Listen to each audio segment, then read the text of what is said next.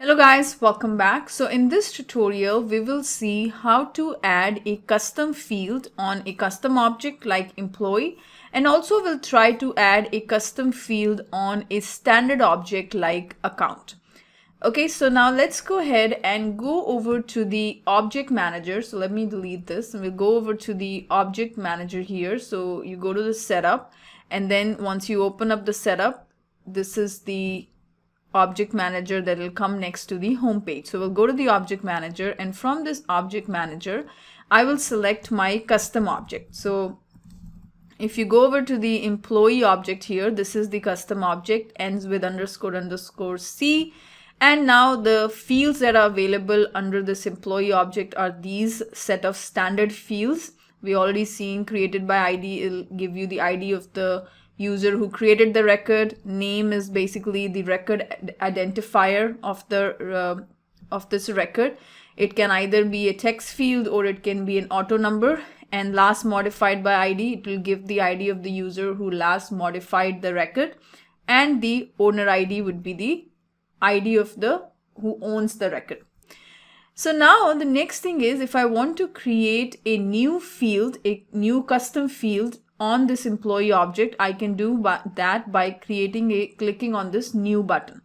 So let's say I wanted to store employee's phone number. So what will I do? I'll go to the new, and I will create a new field on this object employee. And let's say I want to capture the phone number. So I will choose the information type that I will be storing in that field is a phone.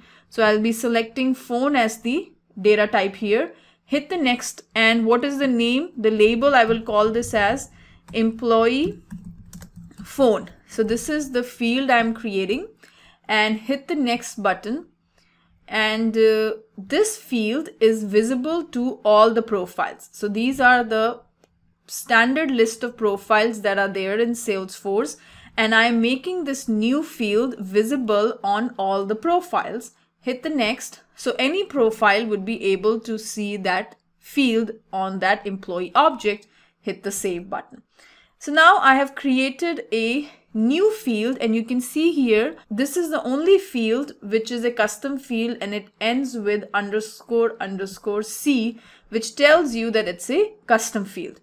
And this is the field, I can even delete it. So if I have created this field by mistake, I have the option of deleting this field, but this option is not available on any of the other fields. I can edit this name field, but I cannot delete the field. Similarly, there is no option to delete the remaining fields like created by ID, last modified, owner. I cannot do anything with those standard fields. I can only delete the custom field. Now you can add a custom field on a standard object as well. So let's say if I go over to the object manager, and from here, from this object manager, let's say I pulled up this account, and I go over to the fields and relationship. These are the existing fields that automatically are being available on the account object. Now all the standard fields that I talked about, which is last modified by ID, this field is also available, last modified by ID. This field is also available on the account object. The next one is the created by. That field is also available on this account. And then the other one was the owner ID. This field is also available on this account object. So all the standard list of fields that we talked about earlier, what were the standard list of fields? There was a name field, then there was a created by ID field, then there was owner ID field, last modified date field was also there. So these are the standard list of fields that are automatically available on every object, no matter it's a standard object or it's a custom object. Now if I want to add a custom field on this account object, I can do that by going over to the account, go under the fields and relationship, and click on new button. And let's say the field I wanted to is the same one like phone field. Let's say it's going to store a phone number, and we will call this as personal account phone number. Let's say this is the name of the field, and when you tab out, automatically this field will be automatically populated, and hit the next. Now this field is automatically visible to all the profiles, and then I have selected this visible checkbox next to all the profiles, hit the next button and save. Now I'm able to delete this custom field. So if you go over here, this is the field I just added, personal account phone number, and you can see here it ended with __C because it's a custom field, and I also have the option of deleting this field. So once I delete this field, if I go over to the, so now I have deleted the field, and if I go over to the deleted field section, you will see the fields I have deleted are available under this deleted fields. Now these fields will remain here for 15 days. So after 15 days, these fields will automatically be removed and will no longer be available. Within these 15 days, if you want to put it back, okay, if you want to undelete it, I can go ahead and click on this undelete here next to the personal account phone number, and this field will automatically be added back. Okay, so if I go ahead and go to OK, now you can see here if the personal account phone number field is available under the account object because I undeleted it. Okay, so if I go over to the fields and relationship, and if you look for the phone number field that I have just put it back, personal account phone number, it has been added. Now if I want to delete it, I can delete it again. Okay, so if I go over to the phone number, the custom field that I've created, which is this, I can go ahead and delete it, and it will remain in this deleted fields for the next 15 days.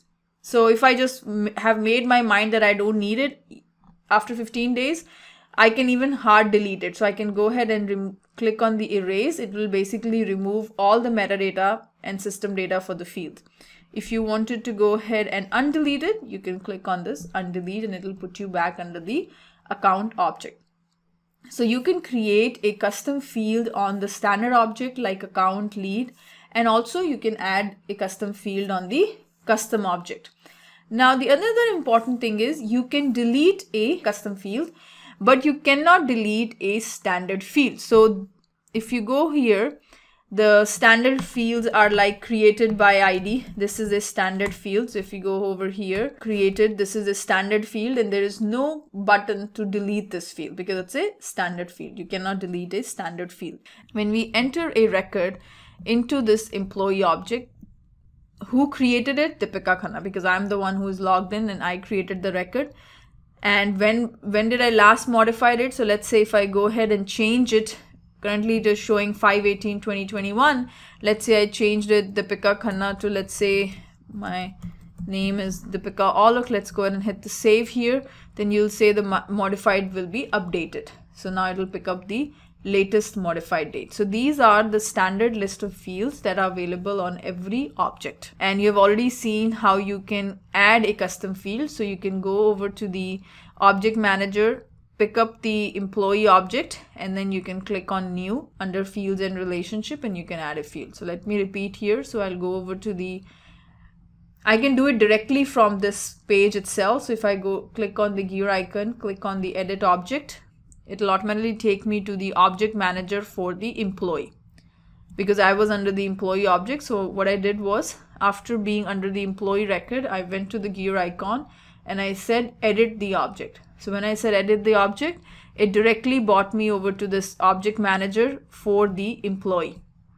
And under fields and relationship, you can go ahead and create a new custom field by clicking on the new button. So let's say if I want to store the address of the employee. If you want to store the address, you can choose something like a text field to capture the address. So let's say I will call it as a text field here, and then here I can call this field as employee address, and the length for the field is, let's say, 200 characters. That's the length.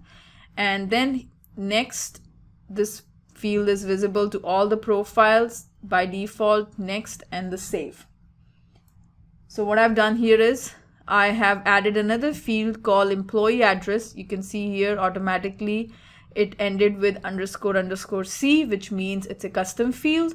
and also I do have the option of deleting this custom field. Okay, so this is how you create a custom field, and also we saw the difference between the standard fields and the custom fields.